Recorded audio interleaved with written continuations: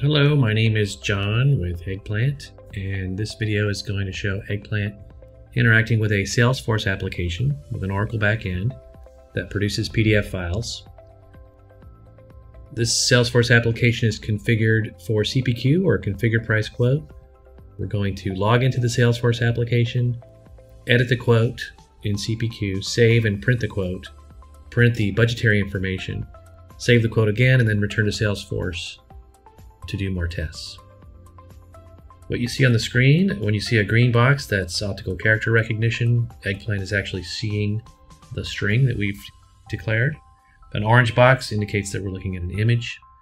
Here we're also using keyboard commands on the target, or SUT, the system under test.